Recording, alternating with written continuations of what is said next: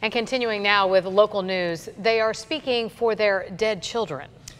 Moms and dads showing up in federal court today to make sure the man they blame for ruining and in some cases taking their child's life pays for his crimes. News Channel 5's Michelle Casada live in West Palm Beach to share those families' horror stories. Michelle.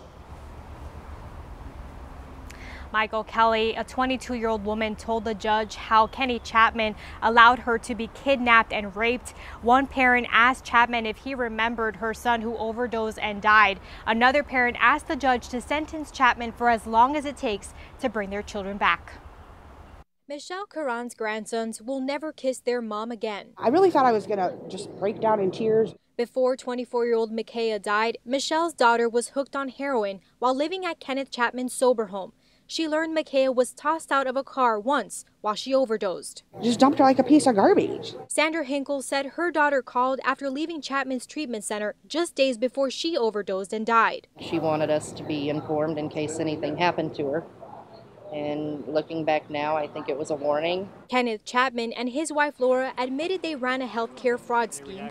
One woman wrote a letter to the judge about how under Chatman's care, she was kidnapped and raped while strapped to a bedpost. She wrote, "Men came in and paid him money to rape me. He had me extremely intoxicated on unknown sedatives and substances that I was going in and out of consciousness, but was completely aware of myself being raped, molested, emotionally, mentally, physically, sexually abused, and verbally demeaned. I recall close to 150 in total different faces of rapists abusing me daily over a period of 3 to 4 weeks. Chatman said nothing in court as the judge sentenced him to 27.5 years in prison. There will never be enough justice for what he's done and what he's taken. The judge sentenced Laura, Chatman's wife, to 3 years in prison starting August 15th. She did apologize to the families in court and said she had no idea about what her husband was doing. Reporting live from downtown West Palm Beach, Michelle Casada, WPTV News Channel 5.